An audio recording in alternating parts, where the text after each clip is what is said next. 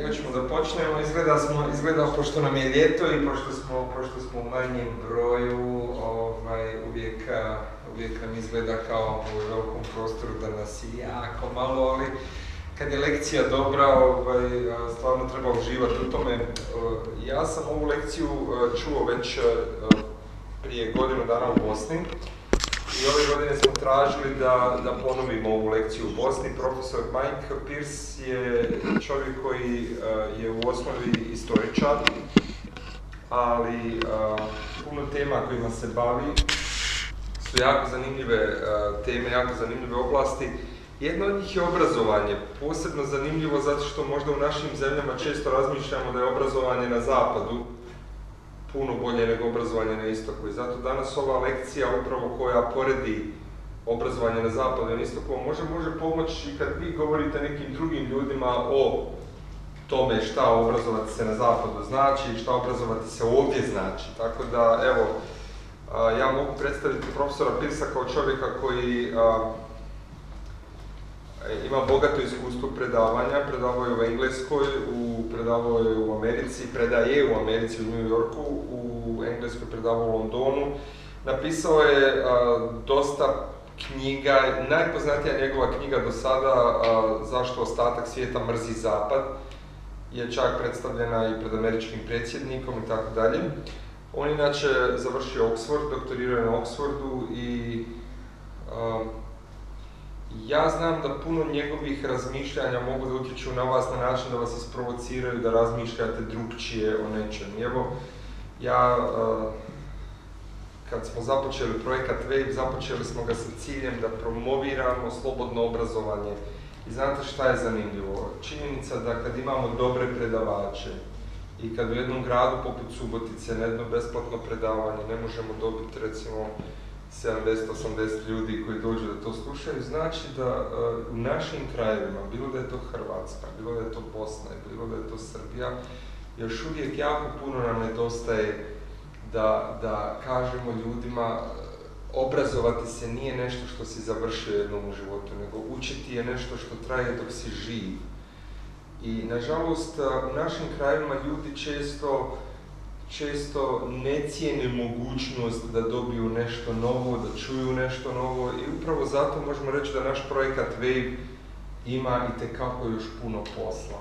U stvari kad bi mi vidjeli ovdje veliku salu i puno ljudi, značilo bi da smo već uspjeli, da smo već završili, da je već to.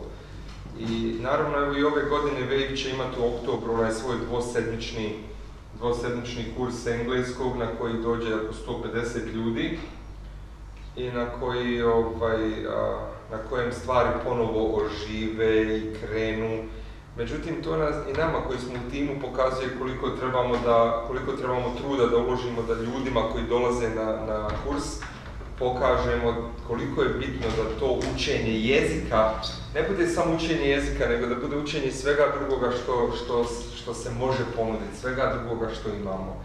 U svakom slučaju, ja sam sretan da barem ljeti Meic može da dođe ovdje kod nas u Europu i evo mi smo ga napravili, mi smo ga proveli na jednu turneju koja je krenula od Hrvatske kroz Bosnu i sad smo došli u Srbije i evo ja sam sretan da predstavim svog prijatelja, profesora Meica Pearsa i predavanje Obrazovanje na istoku i zapadu. Teja, naša direktorica, će ga prevoditi, tako da evo, ja se nadam da ćete uživati.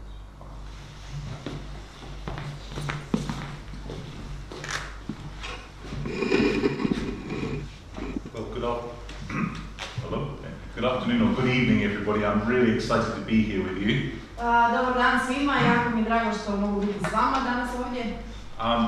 Željko was mentioning my best known book a few moments ago. Prije par minuta je Željko spomenuo jednu od mojih najpoznatijih knjiga. But one difference between Westerners and pretty much everybody else Ali jedna razlika između zapadnjaka i gotovo svih nas ostalih doesn't get talked about at all in my book. Tu stvar uopće ne spominjem u mojoj knjizi. But it's one that all of you will have encountered in some respect or another. Ali svi biste se suočili sa tom stvari na jedan ili na drugi način. If people who don't come from some of the rich Western countries say what they think about people who do.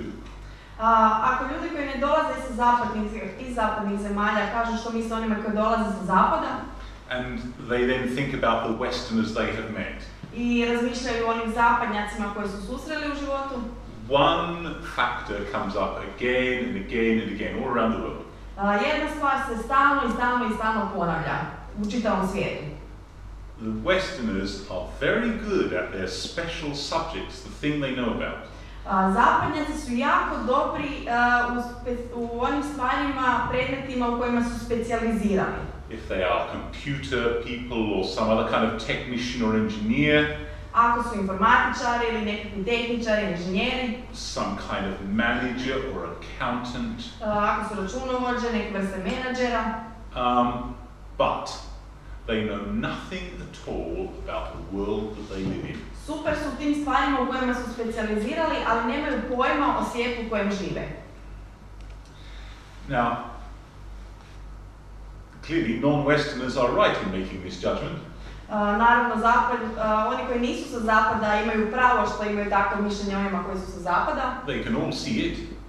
Svima je to jasno i očito. And if we look closely at the products of Western education systems, we must admit that it is true. I ako pogledamo u krajnji proizvod edukacijskog sustava sa zapada, ne možemo ništa drugo nego ustvrditi to kao činjenicu. One of the main jobs that I have in the position I'm now employed in America, jedan od osnovnih poslova koji sam imao na ovom poslu na kojem sad trenutno radim u Americi, is leading a program called East Meets West. Je vođenje programa koji se zove Istok susreće Zapad. Now it is what we call an honors program. Oni to zovu program za najbolje studente. Oni su naši najinteligentniji studenti. Zaista. Morate vidjeti ostali. The idea is to encourage intelligent students to come to our college. Ono što je ideja ovog programa da privuče najinteligentnije studente na njihov fakultet, gdje on predaje. And when they arrive, I need to do all kinds of things to them. I kada oni dođu na fakultet, ja moram razne stvari proći sa njima. During the very intensive one semester course that they have with me. Tijekom jednosemestralnog predavanja koje oni imaju sa profesorom. We need not only to teach them about the cultures that are part of the academic content of the program. Mi ne samo da ih učimo o kulturama i to je dio akademskog programa koji oni podučavaju. They also need to understand that almost everything they have learned up to this point in school is rubbish. Oni moraju naučiti još jednu stvar jako važno, to je sve ono što su do sad učili u školi, od ove točke na koje su došli na fakultet, je zapravo bez veze. They need to change their, well, what the Germans would call Einstellung, their whole way of thinking. Oni trebaju promijeniti skroz svoj način promišljanja. And I will say more about that in a moment. I više ću govoriti o tome za koji trenutak. But if I have a problem with the students who are actually very good, very nice kids mostly. I ako imam ponekad možda neki problem sa studentima, mojim studentima koji su zaista jako dobra djeca. I have found that at the end of the semester, when we bring them to the Balkans, skužio sam na kraju semestra kada ih dovedemo na Balkan, for a 3-week tour, looking at some of the things they have studied. Na to trotjedno putovanje gdje moraju gledati neke stvari koje su učili tijekom semestra. I also have a problem with some of the colleagues and lecturers from this region who will speak to my students. Skužio sam da imam i problem sa nekim predavačima, turističkim vodičima, kolegama ovdje iz regije koji trebaju također govoriti mojim studentima. Because their habit with speaking to visiting Westerners, perhaps especially to Americans, jer oni su jako sretni da mogu govoriti sa zapadnjacima, a posebno s Amerikancima. Is to do two things to them that are very understandable, but wrong. I oni rade dvije stvari koje su jako razumljive, ali su pogrešne. On the one hand, they always talk down to them as if they know absolutely nothing. S jedne strane s njima razgovaraju kao da oni ne znaju apsolutno ništa. Now, that is very understandable with most Western visitors, but my students... I to je jako razumljivo sa gotovo svim zapadnjacima koji dolaze ovdje nešto da nauče, ali moji studenti. After I have been mistreating them for a whole semester. Nakon što sam se ja loše ponašao prema njima gotovo čitav semestar. They do know something. Oni stvarno nauče nešto. So it is rather annoying if I take them to a lecture in, say, Bosnia. Tako da me jako nervira kad ih uzmem recimo na predavanje u Bosnu. And the lecturer begins, well, this is Bosnia. I onda predavač počne sa sljedećom rečenicom. Ova je Bosna. It is in the Balkans. Bosna se nalazi na Balkanu. There was a war here in the 1990s. 90. godina ovdje je bio rat. And we have Muslims and Orthodox and Catholics. I mi imamo muslimane, pravoslavne i katolike. Thank you. They know this, they know this. Ovo već znaju. But the other mistake that they make ali druga pogreška koju oni rade je is to flatter them for nothing. Je da im oni laskaju za ništa. Now this is understandable. Nemaju na čemu im laskati. I ovo razumijem također. Because we need them, don't we? We need their money. Zato što ih trebamo njihov novac. We need their influence and the contacts they can give us. Trebamo njihov utjecaj, kontakte koje oni imaju. And I have to say to the people who are about to teach my students, don't flatter and don't think they know nothing. They know quite a bit. Ja uvijek moram mojim kolegama govoriti, nemojte im laskat i oni ponešto znaju i nemojte im se ulizivati. I have brought them from nothing to here. I want you to take them to here, not to start all over again. Ja sam ih doveo do ove točke i ne želim da počnete iz početka da bi došli možda malo dalje, nego krenite od ove točke i naučite ih još nešto. As I explain sometimes to students and to their parents, I kao što sam nekad mojim studentima i njihovim roditeljima objasnio, I have to be nasty to two separate groups of people in two different ways. Ja moram biti zločest prema dvije različite skupine ljudi i na dva različita načina. So that an intercultural event can happen. Tako da se međukulturalni događaj može dogoditi. Ja sam zapadnjak, školovao sam se u Velikoj Britaniji, gimnazije u Južnom Londonu, univerzitet u Walesu i postdiplomski studij, magisterij i doktorat u Oxfordu. I moram da kažem da te mi je dala malo pomoća sa gramatikom prije ali ne idemo baš padež.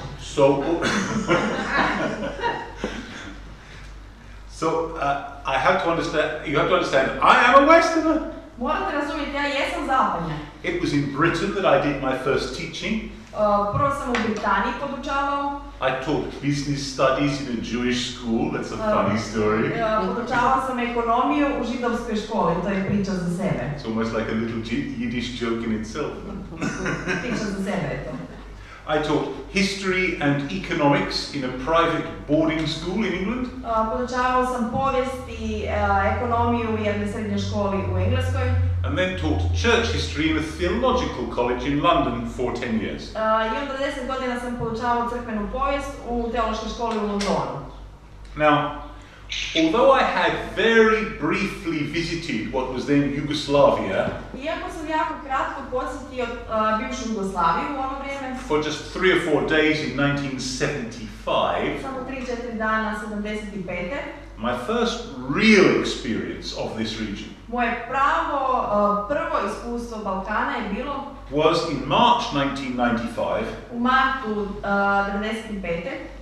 when I went to teach at a college in Osijek. Kada sam počeo podučavati u Osijeku na fakultetu. And I had been going back there to teach just for a week or two every year.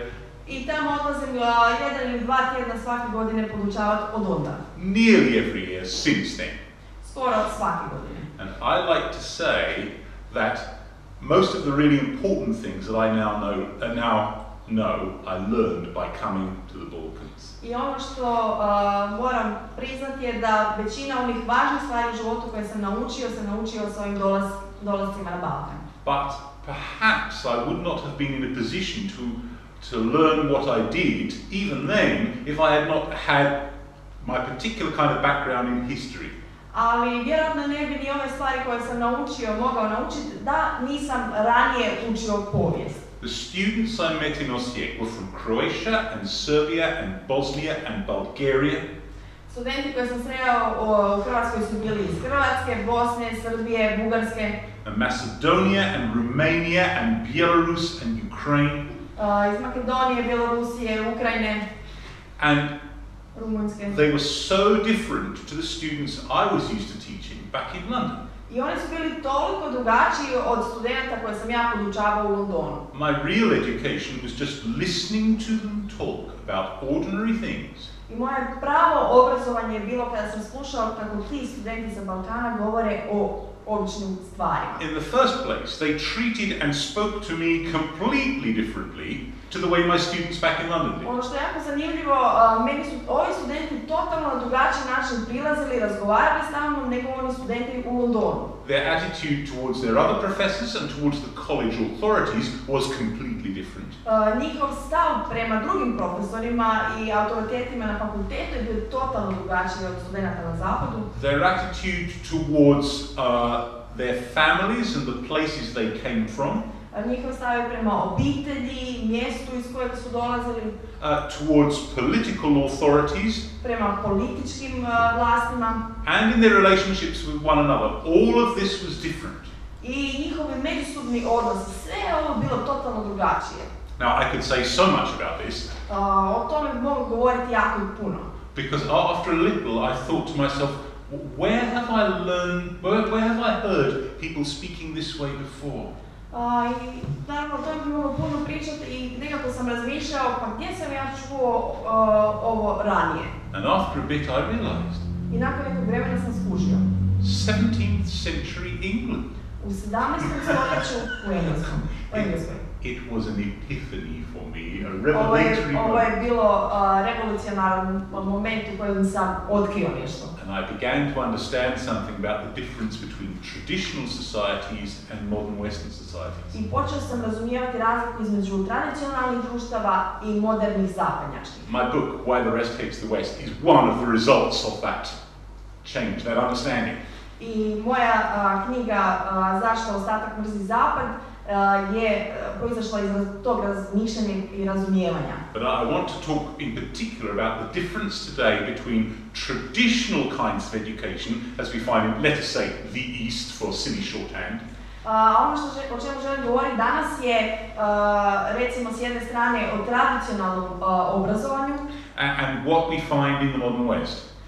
I onome što nalazimo na modernom zapadu. Now I want to say in advance that there are two big problems that you will know about your educational system here. Prvo želim istaknuti da dva velika problema ćete vi znati o tradicionalnom načinu obrazovanja. Which I cannot touch upon. I have no idea how to resolve these problems. You know about them better than I do.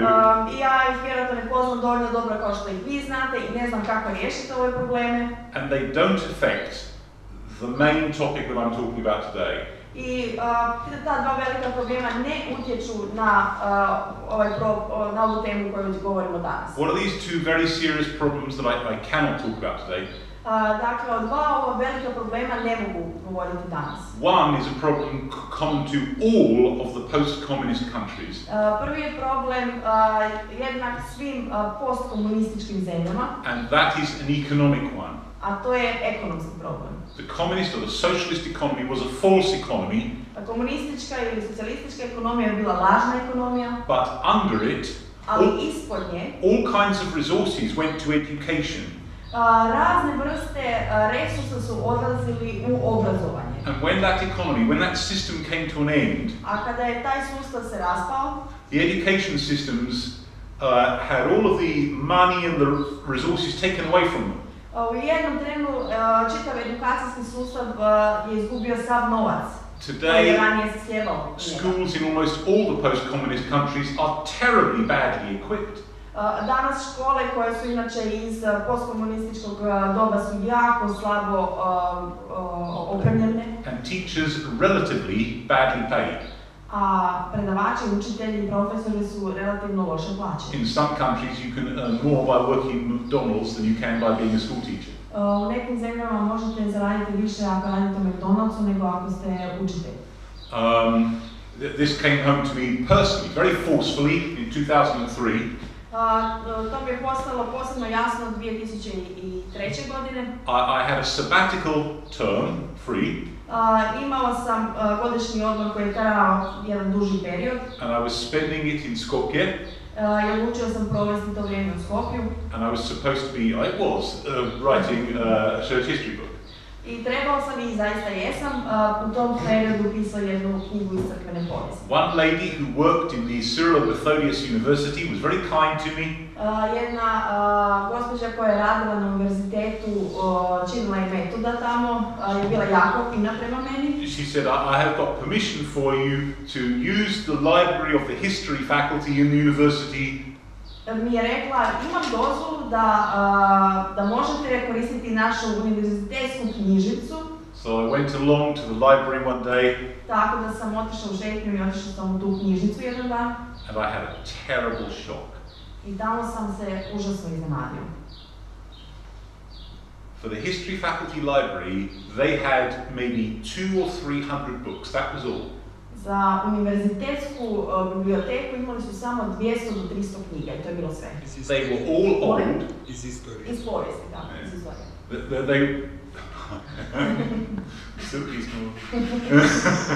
Ja sam iz Hrvatske, tako da teško mi se prebaciti na... They were all very old. Sve te knjige su bile jako stare. Almost all of them had been written under communism. Sve te knjige su bile napisane tijekom komunizma. Their whole Marxist way of talking about everything was completely worthless. Način na koji su bile pisane su promovirale marksizam i nisu imale nikakvu vrijednost. I would not have paid anybody even £50 for the whole lot. Ja nikome ne bi platio čak ni 50 funti za čitavu tu knjižnicu. I didn't mind that this kindness of this lady was not able to help me. That wasn't a problem. Naravno, nije mi bilo krivo zato što ova žena je bila zaista ljubazna i htjela mi je pomoći. To nije problem. Just so sad for the history students in that university. Ja sam bio toliko tužan za te studente istorije na tom univerzitetu. What will their degrees be worth? Koliko će vrijediti njihove diplome kad završe? All they have to go on is this rubbish. Sve ono što oni iz čega mogu učiti je ovo smeće. Plus whatever they get from what their professors tell them in the lectures. And that's it! Plus ono što je njihov profesor kaže na predavanju. I to je sve. Very sad. Jako tužno. The second problem, of course, is corruption. Drugi problem je naravno korupcija. School authorities and university authorities show favoritism to this person over that person. Vlasti u školama i na fakultetima pokazuju da više favoritiziraju jednu osobu nasuprot neke druge osobe. For a whole load of reasons. Iz puno različitih razloga. And in very many places, of course, you will need to pay before you can pass an exam. I u puno mjesta morat ćete platiti da biste mogli proći ispit. Now, I do not have a solution to these problems in my pocket. Naravno, ja nemam u svom džepu rješenja na ove probleme. You know about them much better than I do. I vi poznate ove probleme puno bolje nego ja. What I'm wanting to do today is to ignore these huge problems. Ono što ja želim raditi danas je da ignoriramo ove velike probleme. I want to talk strictly about a comparison of educational methodology. I želim da danas uspoređujemo jednostavno edukacijske modele. And I want to compare the traditional model of education with what is current in the modern West. Znači, ono što želim usporediti je tradicionalni model sa onim što je sada trenutan model na zapadu. Now, traditional types of education are, we can say, fact-driven. U tradicionalnom obrazovnom sustavu važne su činjenice. Here are a load of facts, students. Go away and learn them. Ovdje je puno činjenica, studenti, idite doma i učite ih. And tomorrow we will come back and you will have a test. A sutra ćete se vratiti i imat ćete test. And you will repeat to me what I have told you today. I vi ćete ponoviti ono što sam ja rekao danas. It is deferential.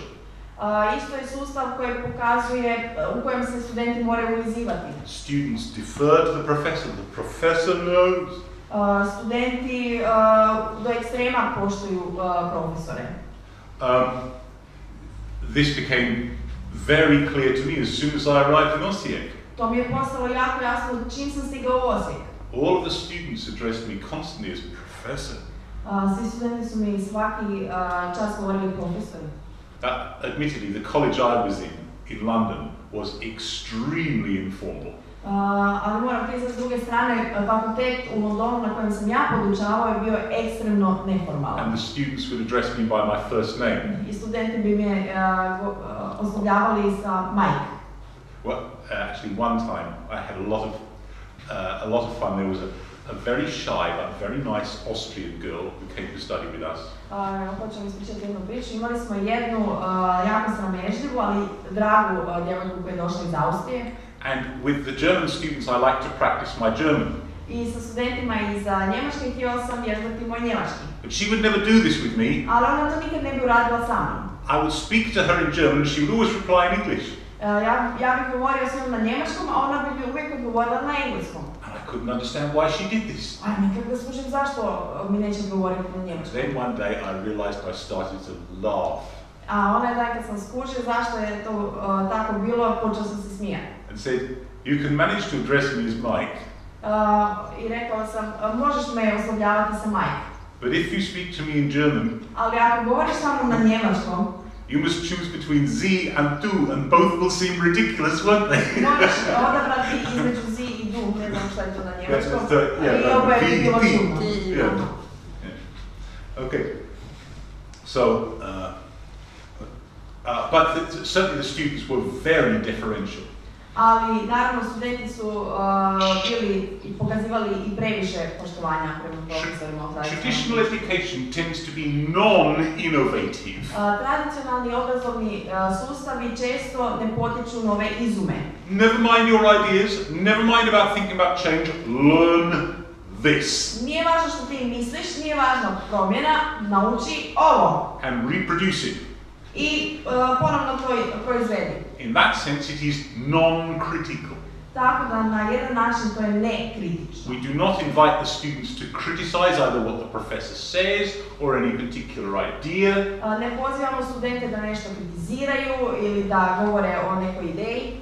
Now, I sound as if I'm saying many bad things about the traditional model.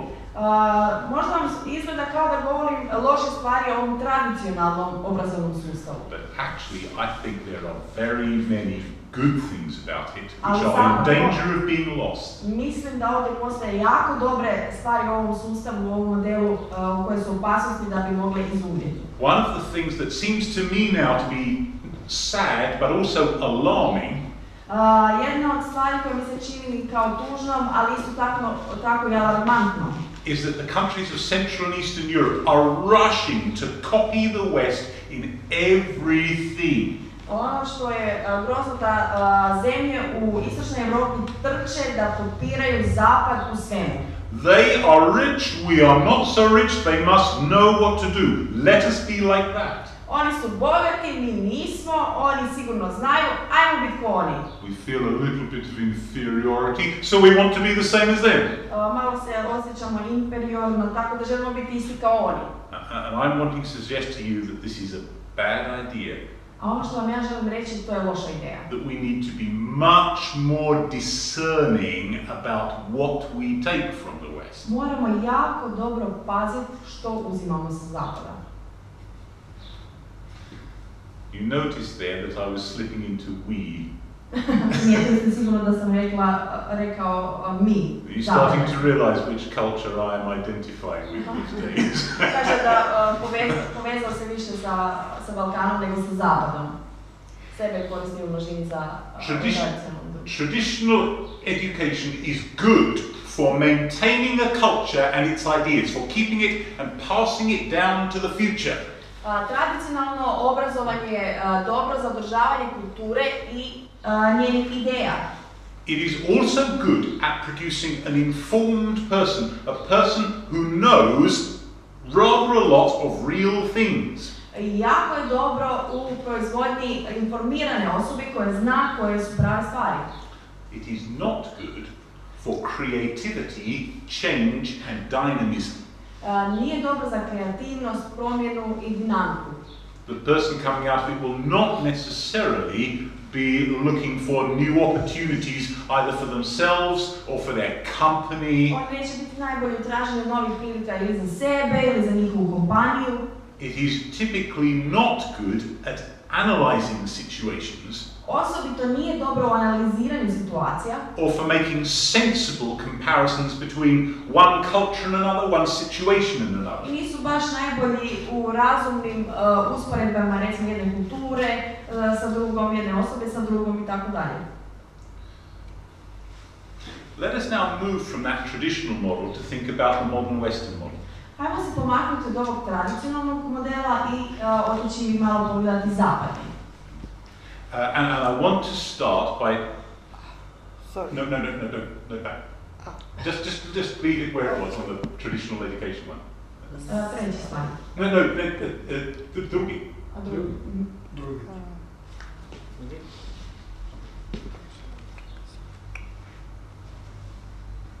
Huh? You've created a new slide now. Okay. I poslije? Tak, samo. I want to begin by starting with telling you a little story, a true story. Započet ću sa pričanjem istinite priče.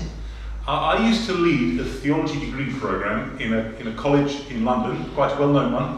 Vodio sam teološku katedru u Londonu, jako poznatom jednom fakultetu. For about 10 years. Nekih 10 godina. Now, the potential students then used to give their applications to us, and we used to look at them and interview them and say, do we want to take this student? Studenti koji su htjeli studirati na ovom fakultetu bi dolazili i slali svoje aplikacije, onda su morali proći kroz te procese da bismo mi vidjeli da li želimo prihvatiti te studente. One young lady came to us, she was 18 years old and in the final year of her secondary school. Došla nam je jedna mlada dama, imala 18 godina i bila je na završnoj godini srednje škole. She had an excellent academic record. Imala je odlične akademske ocjene. And the predictions that had been made for her, for the exams she would take in a few months, the public exams, were A. I oni imaju nekakve testiranje, imaju prijemna testiranja kao i mi, ali su imali isto tako i nekako predtestiranje u kojem su drugi predvidjeli da će ona imati sve petice i da će imati odličan uspjeh na tom prijemnom. Many other things about her seemed to be very good and promising. I mnoge druge stvari u svezi sa ovom djevojkom su izgledale super. But one little thing that our college did to potential students was to give them a little test of our own. Ali naš koledž je imao još jedno malo testiranje za ovakve studente koji su aplicirali. About the students' knowledge of the Bible. U kojima smo testirali koliko su studenti poznavali Bibliju. Now you wouldn't do this anywhere else. Ovo ne bi nigdje drugdje se radilo. But it was a theological college. Ali ovo je bio teološki fakultet. We wouldn't keep anybody out if they did very badly in the test. Mi ne bi nikoga izbacili ako netko nije baš dobro prošao na ovom testu. But my colleagues and I just wanted to be warned in advance. Samo moji kolege i ja htjeli smo unaprijed biti upozorenima. Just how much ignorance we were going to be required to deal with. Htjeli smo vidjeti sa koliko neznanja ćemo se morati kasnije baviti na fakultetu. And this young lady had done very badly in that test. I ova mlada dama je jako loše prošla na tom testu. So I was interviewing her and the interview was going very nicely. Tako da sam ja intervjuirao, intervju je prolazio jako lijepo. And then I asked her the awkward question. I onda sam joj postavio čudno pitanje. And I teased her. Malo sam mu zezao. I said, you didn't do very well in this test. Rekao sam, pa nisi baš dobro prošla na ovom testu. Don't they teach the Bible in your church? I onda sam rekao, pa zar u vašoj crkvi ne čitate iz Biblije? Now this was very bad of me, but you must realize I'm an evil man. Ovo je bilo jako zločesto s moje strane, ali morate shvatiti ja sam zločko. Because I knew that her parents were the pastors of that church. Jer sam ja znala da njeni roditelji su vodili crkvu, bili su pastori u toj crkvi. And her reply was very revealing. I njen odgovor je puno toga otkrio. She said, oh, they do teach it Oni podučavaju. It's just that the emphasis is upon applying it. Samo što je naglasak na primjeni. So I said to her, Pa sam joj ja rekao, how can you apply it if you don't know it? kako možeš primijeniti to ako ne znaš to? Now, in that sentence is the entire Western educational wasteland that we have at the moment. Samo u ovoj rečenici se nalazi čitav edukacijski kaos kojeg imamo na zapadu. Never mind that this was a theological college. Bez obzira što je bio to teološki fakultet, It affects every student in every discipline. utječe na sve studente u svakoj disciplini. As I mentioned at the beginning of this talk, Kao što sam spomenuo na početku ovog predavanja, your experience of Westerners will have been of people who are very good at their specialized task, but know nothing about the wider world. ono što pretpostavljam da je vaše iskustvo o zapadnjacima je da su jako dobri u svojim specijalizacijama, ali nemaju pojma o ostatku svijeta. And there is a reason for that, and it lies in the Western educational methodology. I to ste sigurno dobro primijetili i razlog za to je, problem se nalazi u njihovoj filozofiji obrazovanja. That same summer that I spent in Macedonia, To je isto ljeto koje sam proveo u Makedoniji. I was in a cafe where a number of young Macedonian guys were discussing the possibility of westernizing the Macedonian educational system. Bio sam u jednom kafiću i tamo sam razgovarao sa jednim brojem mojih prijatelja koji su razgovarali o tome kako se edukacijski sustav treba približiti zapadu. And one of them turned to me and said, "What do you think about this?" I jedan od njih se okrenuo prema meni i rekao, pa što ti misliš o tome? Now I'm sneakily a little bit proud, but mostly I'm ashamed of what happened next. S jedne strane malo sam ponosan, ali s druge me malo sram što se dogodilo sljedeće. I said to them, Rekao sam im, think of all the Brits and Americans that you have met who come to work here. Sjetite se svih Britanaca i Amerikanaca koje ste susreli i koji su došli raditi ovdje kod vas. If you want your children and grandchildren to be that ignorant, Ako želite da vaša djeca i unuci budu tolike neznalice, then your course of action is plain. You must westernize the Macedonian system. onda je jasno što trebate uraditi. Trebate učiniti zapadnim vaš obrazovni sustav. And the conversation came to an end. It just stopped. I razgovor je završio. Jednostavno je stao. They had all known this for years. Oni su to znali godinama. But because it was one of those Westerners who had said it, Ali samo zato što je zapadnjak tu istu stvar rekao, it was like giving them permission to clarify the thought in their own minds. Na neki način im je dalo dozvolu da potvrde ono što su već svakako mislili ranije. Now, when I give this talk in Tuzla, Kada sam govorio o ovome u Tuzli, many of the people there want to go and study in the West and perhaps to make a new life for themselves. Mnogi od njih se nadaju, maštaju i žele otići na zapad i tamo studirati i možda započeti novi život tamo. Something like this might be true of some of you or your children or grandchildren. Možda nešto slično se nalazi u Subotici, među vašom djecom, unucima. Now, the economic reasons are obvious. It is much richer, you can have a more comfortable life. Ekonomski razlozi su očiti. Ako je neka zemlja bogatija, onda želite ići tamo i osnovati život tamo. What is the appeal of studying there?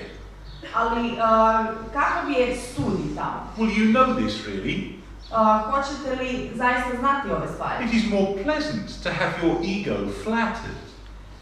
S neke strane, nama je ugodnije ako netko vašem egu, kako se kaže, laska. You will not have to work so hard. Tamo nećete morati toliko teško raditi. And when you get there, and you know this, A kad dođete tamo i to znate, you will be considered a genius. vas će smatrat genijima. Why? Zašto? Because you know so much more than your Western peers. Zato što znate puno više nego vaši prijatelji sa zapada. And why is that? A zašto je to tako? Because you had your basic schooling here first. Zato što ste vaše osnovno obrazovanje i srednje imali ovdje, a ne tamo. Let's have a look at the picture. Pogledajmo sliku.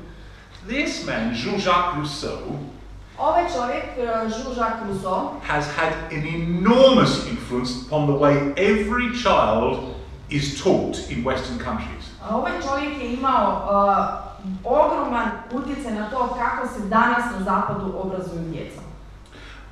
He was one of the leading thinkers of the Enlightenment. On je bio jedan od vodećih mislioca prosvjetiteljstva. Although in some ways he was reacting against it. Iako na neki način on je reagirao protiv prosvjetiteljstva. He's one of the most important thinkers in the movement we call Romanticism. I jedan od važnijih pokretača pokreta koji zovemo romanticizam. Romanticism of all kinds. Sve vrste romanticizma. Romanticism in art and painting. Umjetnosti, slikarstvu. Romanticism in literature. U književnosti. And particularly as it affects our purposes, romanticization of the self. Za nas danas isto tako i na romanticizaciju samih sebe.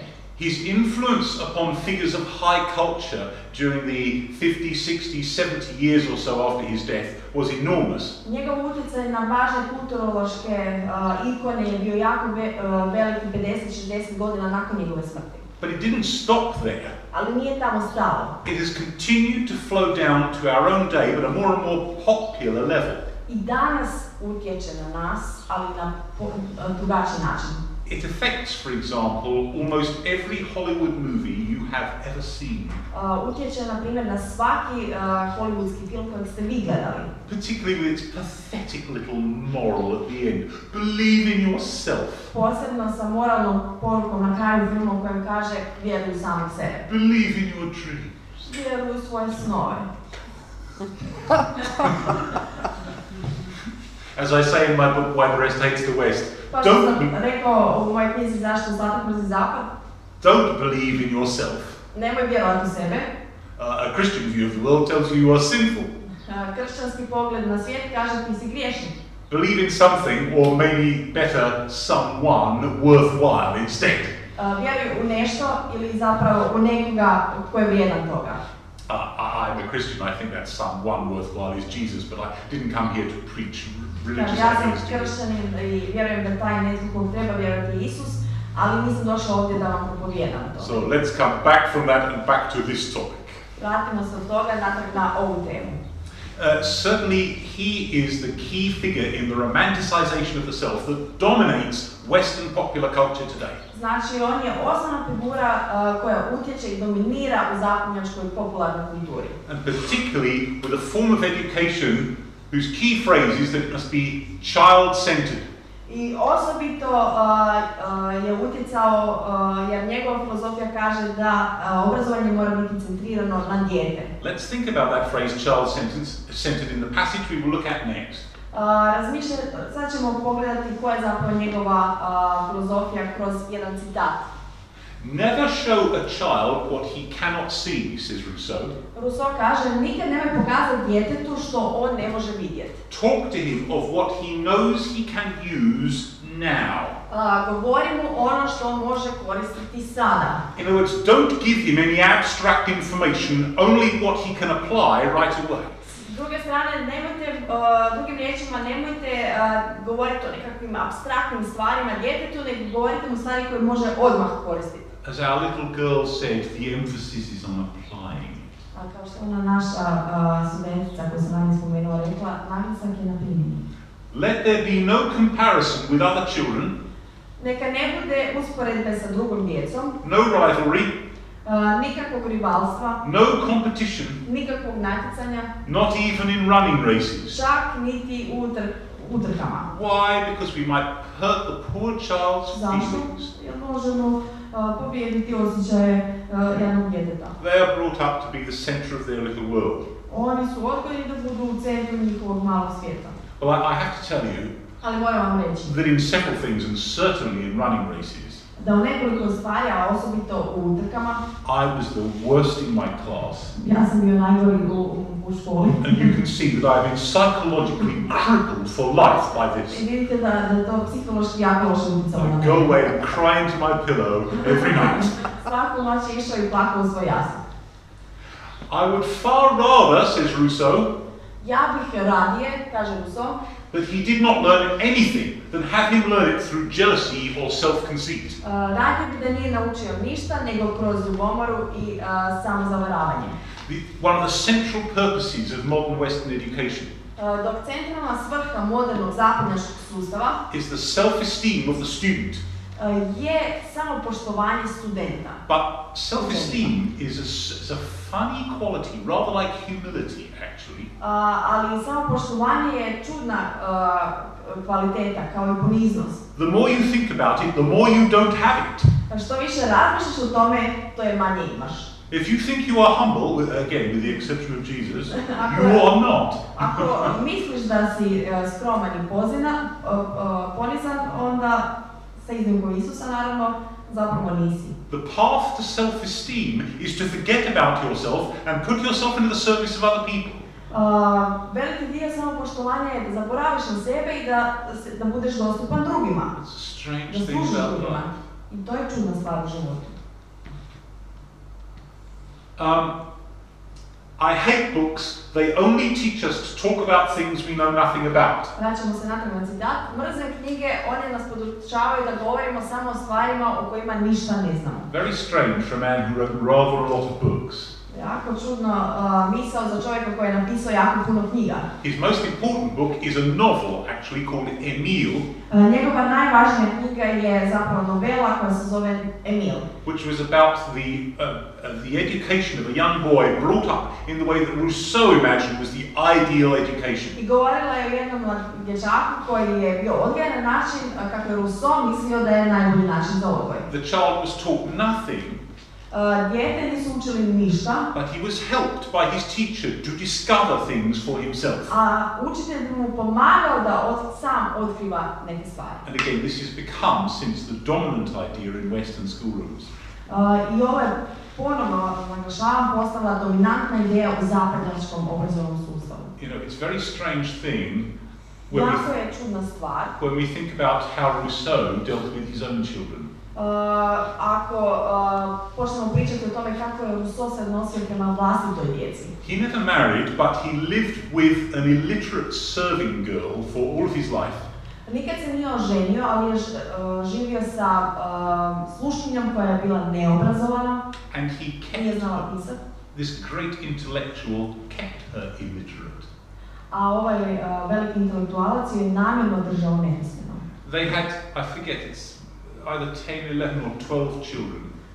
Ne znam točno koliko, zaboravio sam, ali imaju, ne znam, 10 do 12 djece. And all of them, immediately after the birth, I svi oni odmah nakon rođenja were given away to what in the 18th century was called a foundlings hospital. bili su dani u bolnice, takozvana prihvatilišta za djecu. This was a place where babies that had been abandoned by their mothers, perhaps because they were illegitimate, were taken. Obično znači od prihvatilišta bi odnosili djecu koje su napuštale njihove majke, možda zato što nisu ih dobile sa u bračnoj vezi. And of course, because there was no milk to give them and they couldn't easily be fed other than by breastfeeding, I naravno zato što nije bilo mlijeka i nisu mogli hraniti sa mlijekom majke. nearly all of them died within a few days of being given to the hospital. I gotovo svaka djeca bi pomrla u nekih par dana nakon što su bila dana u takvom This is the man who tells us how to raise our children. Ovo je čovjek koji nam govori kako da obrazujemo naše dijete. The second great influence upon Western education is this man, John Dewey. Sljedeći čovjek koji jako utjecao na zapadno obrazovanje je John Dewey. He was an American socialist and atheist, On je bio američki socijalista i ateista. and he amplified many of Rousseau's ideas, I on je naglašavao i dalje širio puno ideja od Rousseaua. particularly the idea that you should not teach children abstract information. Osobito je naglašavao da ne smijete podučavati djecu apstraktnim informacijama. But only those things that they can immediately apply and relate to their own experience. Već samo one stvari koje mogu odmah primijeniti i povezati sa svojim vlastitim iskustvom. Can you see where this is going? Možete li vidjeti kud ovo vodi? Can you see how it produces the kinds of Westerners that you have met? Da li vidite što je dovelo do toga da vi upoznajete zapadnjake kako je upoznajete danas? The problem with child-centered education Problem sa edukacijom koja je centrirana na dijete is that it works. je da funkcionira. It produces child-centered children. Proizvodi djecu koja su fokusirana sama na sebe. It produces student-centered students. Producira studente koji su fokusirani na sami sebe. It is my job to be student-centered. Moj je posao da bude fokusiran na studenta. But student-centered is the very last thing I want my students to be. Ali posljednja stvar koju želim za moje studente da budu fokusirani sami na sebe. It is the very last thing I want the education I give them to be. To je posljednja stvar koju želim za obrazovanje koje želim dati njima. But can you see that children and students who have been brought up this way Ali možete li vidjeti da djeca i studenti koji su bili odgojeni na ovaj način pay no attention to anything that is outside of their immediate experience? ne obraćaju pozornost na ništa što je izvan njihovog iskustva.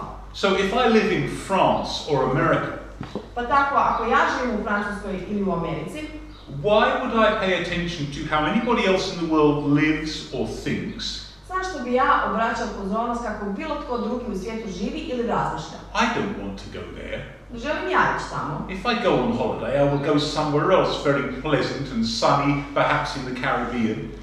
Ako želim ići na odmor, ja ću otići negdje gdje je sunčano i lijepo, na primjer na Karibe. To Australia or somewhere like that.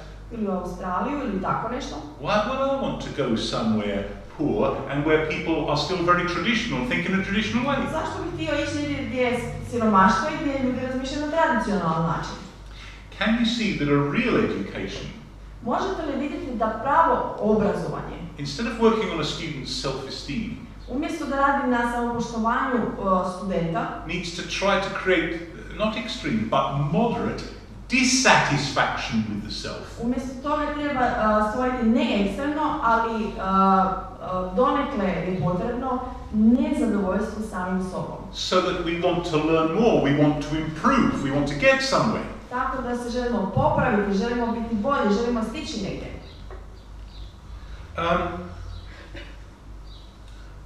Okay, let's have a look at Western education. Western education then seeks to shape attitudes, not to teach content in any ordinary sense. Znači, zapadno obrazovanje želi oblikovati stavove, a ne podučavati ni na bilo koji uobičajen način. Now what I say next here is a little bit of an exaggeration. I am throwing stones. Kad kažem sljedeća stvar koju ću reći, malo je pretjerivanje, na neki način baca malo kamenje. But the direction of what I'm describing is right. Ali smjer u kojem upisujemo ovo je ispravan. Students of geography have no idea where Ecuador is. Studenti geografije nemaju pojma gdje je Ekvador. Instead, they learn how evil multinational companies are. Umjesto toga oni uče koliko su zle multinacionalne kompanije. Students of literature know little of Shakespeare. Studenti književnosti znaju malo o Šekspiru. Or even how to write decently in their own language. Ili čak nemaju pojma kako da do kraja ispravno pišu na vlastitom jeziku. Instead, they deconstruct novels politically. Umjesto toga dekonstruiraju novele kroz politički pogled. This is not an exaggeration. Ovo nije pretjerivanje. I had a conversation with my niece, who is a delightful girl of 17. Razgovarala sam sa mojom nečakom koja ima 17 godina, koja je krasna osoba. Just 2 weeks ago. I ovo se dogodilo prije 2 tjedna. And I asked her what she would be studying for her A-levels. These are the things that you do in the last couple of years in school in Britain. I pitao sam ju što će ona uzeti kao svoje, koje predmete će imati u svojim zadnjim godinama studija. She was describing this to me. I ona mi je opisivala što će se učiti. And one of the modules was even called deconstructing a particular set of novels. I jedno od njenih predavanja se bavilo dekonstrukcijom jednog čitavog seta književnih djela. I raised an eyebrow. Ja sam podigao obrvu. Said, you don't know the novels themselves yet. Ja sam rekao, pa ti još nisi ni pročitala te novele. But the teachers are rushing to give you their philosophical or ethical or political opinion about them, are they? A tvoji učitelji ti već trče da bi ti dali njihovo filozofsko ili političko uvjerenje o tim književnim dijelima. Students of history know little of the Habsburg and Ottoman empires. Studenti istorije znaju malo o Habsburškom i Otomanskim carstvima. In other words, of real facts. Drugim riječima, malo znaju o pravim činjenicama. Instead, they learn that the human past was a long struggle. Umjesto toga uče da je ljudska povijest bila dugoročna borba Against racism, sexism, homophobia, and of course against religion.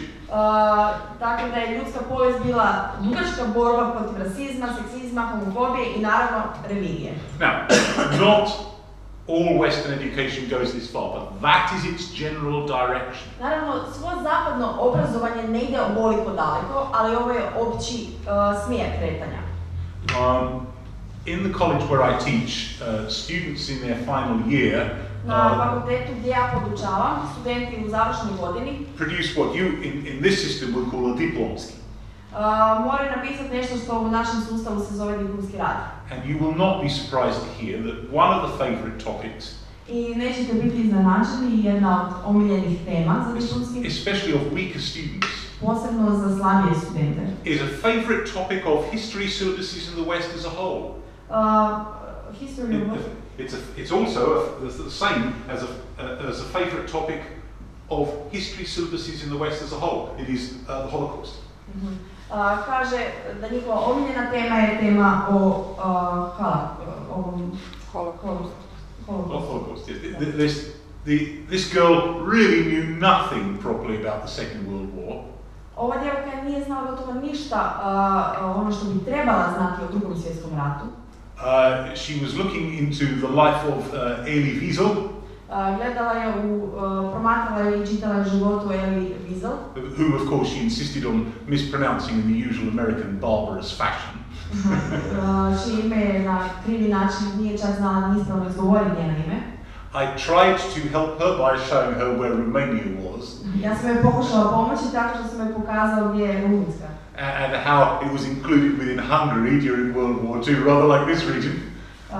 I isto tako je pokazao kako je taj dio Rumunjske bio dio Mađarske, kao i ovaj dio također.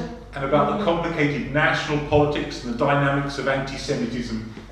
Isto sam pokušala pokazati i kompleksnu političku situaciju i antisemitizam. But the resultant diplomski was very, very, very weak anyway.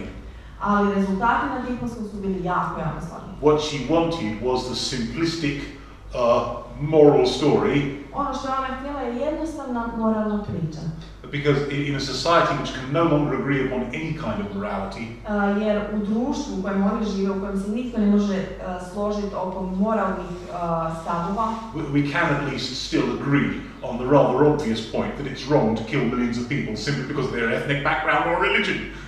Ono oko čega se mogu u takvom društvu svi složiti je da je pogrešno ubiti milijone ljudi samo radi njihove etničke pripadnosti. My point is that there was no attempt at serious interaction with the complexities of other societies, other ways of thinking. Ono što želim reći, nije uopće ni pokušala da shvati drugačiji set razmišljanja u drugačijem kontekstu. But this is actually the typical results of Western education methodology. Ali ovo je tipičan bio rezultat zapadnog obrazovnog sustava. Perhaps the saddest thing Možda najtužnija stvar is that it kills curiosity. Je da ovaj sustav ubija znatiželju. That if a person is not curious about the world, there is almost no point in them going to school or college or anything. Ako osoba nije znatiželjno svijeta oko njega ili nje, nema smisla ići ili u školu ili na fakultet. And this system is like an inoculation, an injection against curiosity. A ovaj sustav je poput injekcije protiv znatiželje. If I had to choose which kinds of students to teach, kad bi ja imao izbor koju vrstu studenta da podučavam, the products of a traditional methodology in school or the products of the modern Western one, da li da uzmem studente koji su produkt tradicionalnog obrazovnog sustava ili modernog zapadnjačkog, I would not be happy, but I would definitely choose the first. ne bih bio sretan, ali bih definitivno odabrao prvi izbor. I like to put it this way. Now, what I'm going to say is a caricature, but okay. Da, ovo što ću sada reći će biti na neki način karikatura, ali The product of the traditional educational methodology proizvod tradicionalnog obrazovnog sustava knows everything and understands nothing. Zna sve, ali ne razumije ništa. They have a head full of facts, Imaju glavu punu činjenica and this is good. i to je dobro. But they don't really understand it. Ali ne razumije sve te činjenice koje su naučili. And insofar as they do have an understanding, and insofar as they do have some kind of understanding, I možda donekle imaju nekako razumijevanje. it is simply the one point of view that their professors gave them. Ono što će oni razumjeti bit će samo jednostrano gledanje koje su njihovi učitelji im dali. The professors, of course, are right. A profesor je naravno u pravu. So, if you have been brought up under communism or some other political viewpoint, Tako da ako ste odrasli u komunizmu ili nekoj drugoj političkom pogledu, or some kind of crazy nationalism, ili nekakvom ludom nacionalizmu, or one particular religious point of view, ili na jednu određenu religijski pogled odgoja, you will think that no other viewpoints are possible or sensible or even moral. vi ćete onda smatrati da ni jedan drugi pogled na odgoj nije ni moralan, ni ispravan, ni razuman. And this is a big disadvantage. I to je veliki nedostatak za ovaj sustav. The typical product of the Western system Ali tipičan produkt zapadnjačkog sustava knows nothing and is perfectly content with themselves. ne znaju ništa, a savršeno su zadovoljni sami sobom. Now, in the American version, this is particularly extreme. U američkoj verziji ovo je ekstremno, But Americans are much more polite than other Westerners, ali Amerikanci su puno ljubazniji od ostatka zapadnjaka. and so if you tell them something, they will politely pretend to be curious. I tako ako vi njima kažete nešto, oni će se ljubazno praviti kao da ih to zanima. But you know that they immediately rush to forget it again straight away afterwards. Ali sigurno znate da ubrzo trče da zaborave ono što su malo prije čuli. All Westerners have been taught to express themselves, Svi zapadnjaci su naučili kako da se izražavaju. although, and this is particularly true of English speakers both in Britain, America, Australia, Iako ovo je osobito točno za englesko govorno područje, bilo iz Britanije, Australije, because most of them cannot even write a correct sentence in their own language, većina njih ne zna čak ispravno gramatički napisati rečenicu na svom vlastitom jeziku. then expressing a viewpoint that is worth having is rather difficult. Tako da ako to ne znaju, onda je puno teže vlastito mišljenje izreći. As I said, I would rather have the product of the first system, Kao što sam rekao, radije bih imao proizvod prvog sustava. because after I have worked with them Jer nakon što sam radio sa njima and been rude to them and done all kinds of things to them, i nakon što sam im rekao svašta nešto ružno, then they will be in a position to do some analysis, some criticism. oni će sa svim ovim informacijama koji oni imaju nakon što sam radio sa njima moći raditi sa informacijama koje su dobili. Making sensible comparisons between one culture or one situation and another. Moći će raditi razumne usporedbe s jednom kulturom ili situacijom. But the 18-year-old who is not curious, it is very difficult to do anything with. Ali 18-godišnjak koji nije znati željan, ne možete raditi gotovo ništa sa takvom osobom. We notice too that the Western methodology is profoundly disempowering. Također smo primijetili da zapadnjačka obrazovni sustav oduzima moć. Now this applies to almost all disciplines, all subjects. Ovo se primjenjuje na gotovo sve discipline, sve predmete. But I want to give you a very simple example. Ali želim vam dati jedan jednostavan primjer. Let us suppose that we are learning Spanish. Ajmo zamisliti da učimo španjolski. we can tell our students to use the phrase, I would like a Coca-Cola, please. Možemo reći našim studentima da nauče, ja bih htio Coca-Cola. But we don't want to burden the poor dear Ali mi na zapadu ne želimo uznemiriti jadno dijete with grammar. sa gramatikom. So we just give them examples and hope that somehow they pick it up. Tako da ćemo im dati samo neki primjere i nadati se da će nekako skužiti gramatiku. We don't want to go through I want, you want, he, she, it wants, we want, you plural want, they want. Ne želimo proći kroz jedinu i množinu, ja želim, ti želiš, on želi, mi želimo, vi želite, oni žele. So we just give them examples. Tako da im damo samo primjer. And so they continue to be the slave of the phrases they have learned because they never understand the structure. Da oni ostaju robovima samo onih rečenica koje su naučili napamet, a ne razumiju strukturu koja stoji iza toga. Because the modern Western system is shy about facts and principles. Jer je zapadnjački sustav na neki način sramežljiv po pitanju principa, činjenica. The student is cheated. I na neki način studente smo prevarili. And constantly feels as if any new field of knowledge is strange, foreign to them. I tako da oni stalno osjećaju da bilo koje novo područje je čudno, sasvim je drugačije od onog što znaju. Whereas the traditional system is brave with the student. Dok je tradicionalan sustav hrabar sa studentima. It says, here are some things you need to know, go away and learn them. I kažem, ovdje su neke stvari koje moraš znati, idi nauči. And when you have this, you can do some more. I kad naučiš ovo, moći ćeš još više. And the result of that is actually empowering. I na neki način ovo osnažuje, daje moć. In other words, a content-driven education Tako da je to sustav koji daje sadržaj. actually gets us further. I taj sustav nas vodi dalje. Something that is always looking immediately to application defeats its own ends. Ako neki sustav koji gleda samo odmah na aplikaciju, samo sebi se raspadaju i protiv samog sebe. Of course, I've been exaggerating here to make my point. Ja sam naravno ovdje pretjerao da bih vam nešto pokazao. We are rushing headlong towards embracing Western methodologies in everything. As I say, this is a big mistake.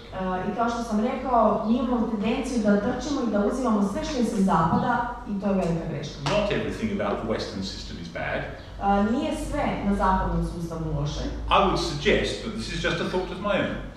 Ja bih vam predložio, to je samo moja sugestija. The traditional methodology is best in the early and middle stages of education. A to je da je tradicionalno obrazovanje dobro u samom početku i tamo negdje do In the early and middle stages of education. I u srednjem stadiju obrazovanja. Learn these things. Naučite ove stvari. This is how a sentence is structured in your language. Ovako se rečenica tvori na tvom jeziku. This is how the multiplication tables work. Go away and learn them. Ovako funkcionira množenje. Idi i nauči to. Because no further mathematics will be of any use to you if you do not have this inside your head automatically. Jer kasnije matematika ti neće puno pomoći, nećeš ju shvatiti, jer ako ove stvari naučiš automatski. Here is a map of the world with the countries on it. Ovdje je karta svijeta i ovdje su zemlje na njoj. Look where they are in relation to one another. Pogledaj gdje se oni nalaze.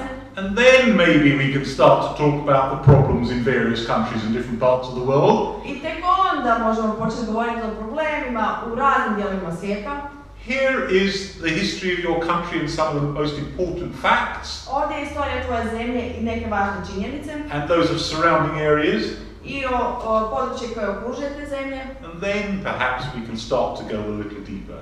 I tek onda možemo možda ići malo dublje.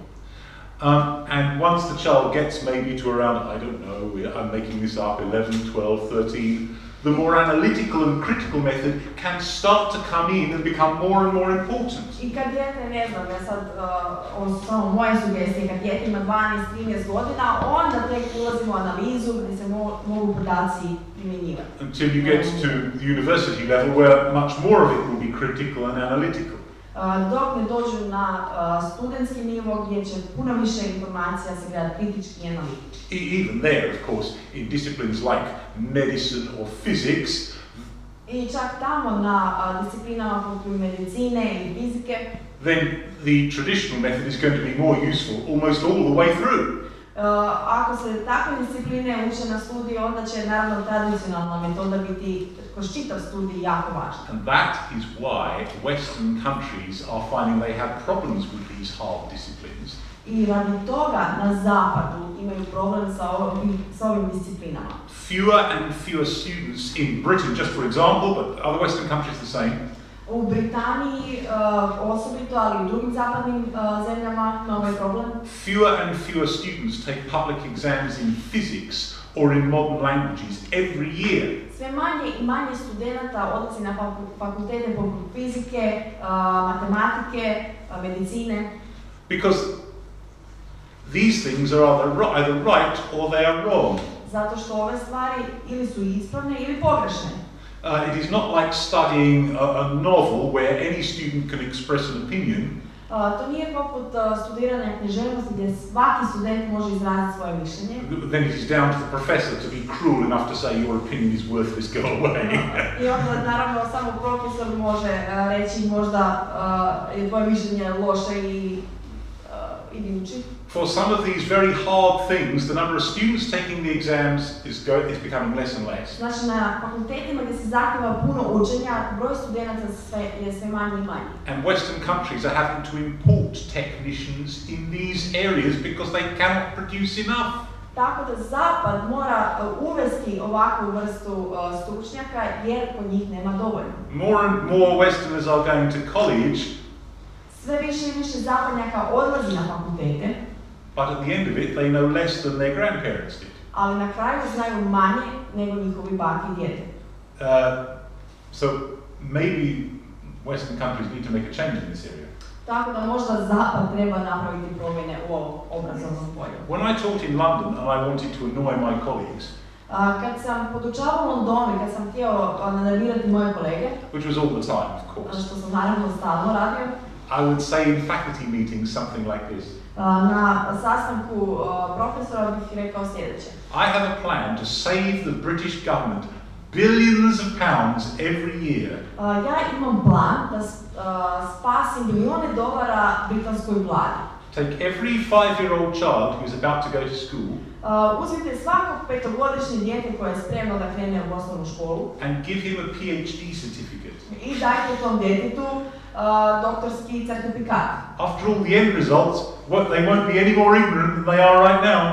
I na kraju rezultat će biti isti. Neće, kad završe doktorat, neće znati više nego kad su bili bebe.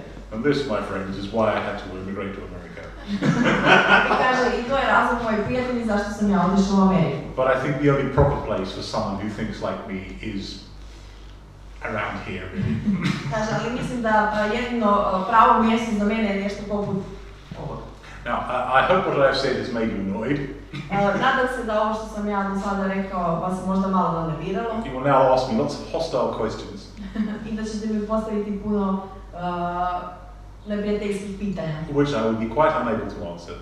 Na koje neću moći dati odgovor. But if not, I will just assume that you're being very deferential to the professor. Ako mi ne postavite nikakvo pitanje, onda pretpostavljam da me uvažavate. Okay, so, but do we have any questions? Ima li kakve pitanja?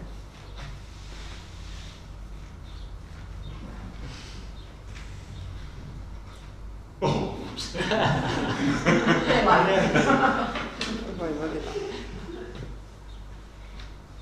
The only question is why in Vojvodina they never have questions.